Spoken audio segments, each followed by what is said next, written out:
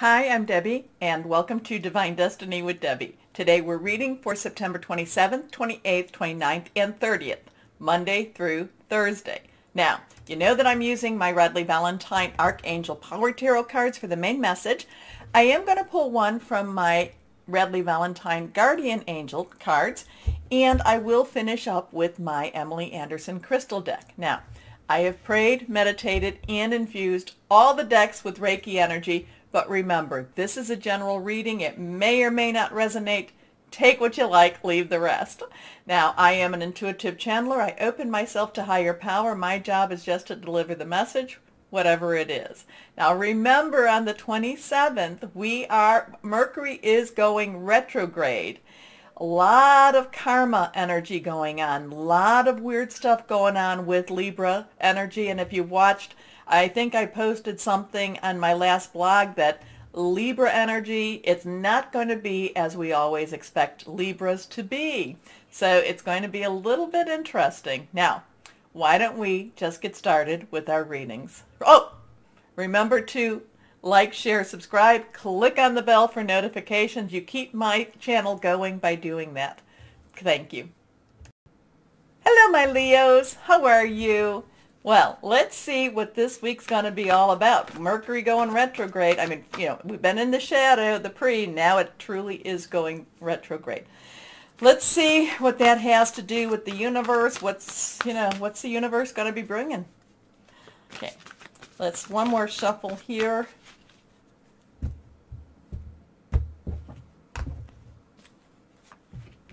Okay, 1, 2, and 3. 3 cards are face down. Nothing is reversed. Reversed has a little stronger energy, but here we go. First card is keeping balance. 2s are some choices. So you might be needing to clean out your closet. You might be needing to clean out your emotional, your karmic type of energies, okay? Because there's something that might not necessarily be in the balance for you that you want it to be in.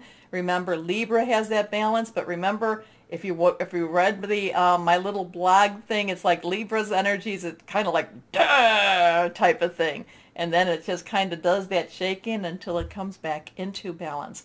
But there could be some choices that you need to make in your work, job, career, your home, in order for you to come to balance, to find some balance. Now, Ariel is our earth energy. It is our Capricorn. It is our Taurus. It's our Virgo energy. Something to do with your home, your job, your money. Again, this is you looking for achieving. This is you creating a new balance. Okay. It's important to have balance, working multiple jobs or projects at once, making work fun. And with that balance, it's also important for you to have some boundaries, okay? Next card, the 9 of Raphael. So now we have a 2 and a 9. 9 has the wrap-up. 9 has you've got everything you need right now. Raphael is the water energy. It is cups. It is our Cancer, Pisces, Scorpio, fluid, emotional. The 9 of Raphael is the wish card. And that might be something that happens for you with that 2 of Ariel to help you to bring about the balance per se. But the 9 of Raphael is to make a wish, is to put this out into the universe, to put this out into higher power, guardian angels, whoever that is for you. So this is like big stuff. This is big stuff, especially since I feel that, Mercury retrograde, any of the Mercury retrogrades, but especially now because we're coming to that thinning of the veil, this is a time to really put it out to the metaphysical world. Your wish. What is it that you really want? Here we are. You have to identify what it is, though. Make a wish. Dreams become reality. A joyful time of life.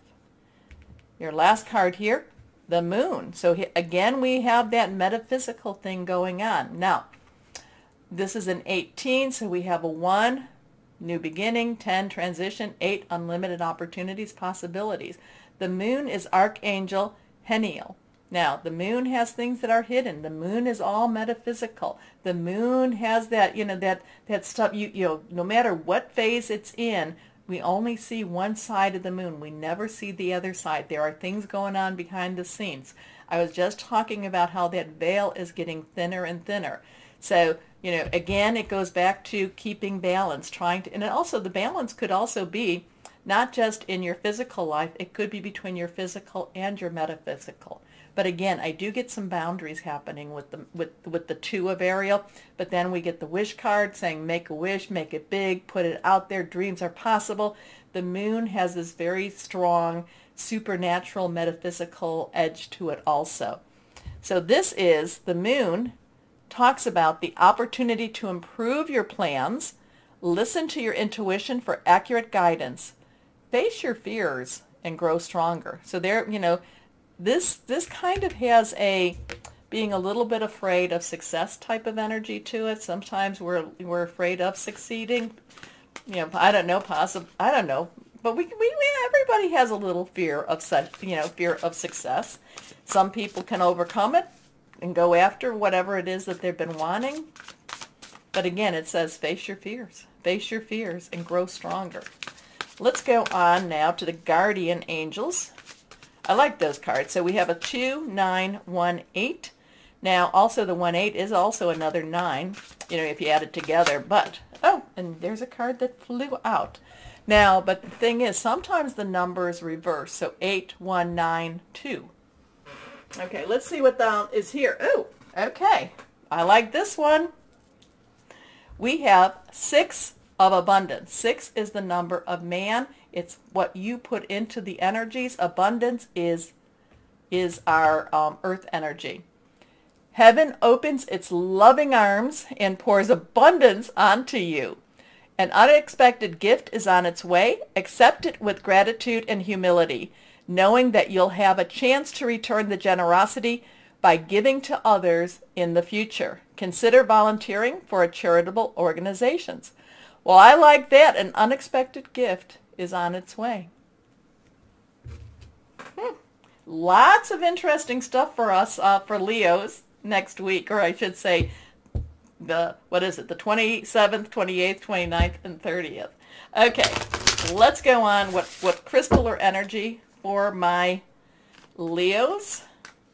But yeah, I like that. Heaven opens its loving arms and pours abundance. I'll accept it. Okay, here we go. Amber. Amber is a lovely, lovely energy. It's harmony, home protection, calm, attracts love. So, my Leos, what are you wishing for? Lots of stuff happening here.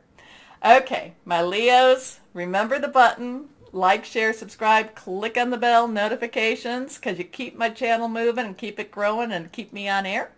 Thank you for that. As always, this is the most important part, though, my Leos. No matter what the world throws at us, always remember, always know that you are loved, stay shining, and be blessed. Bye-bye.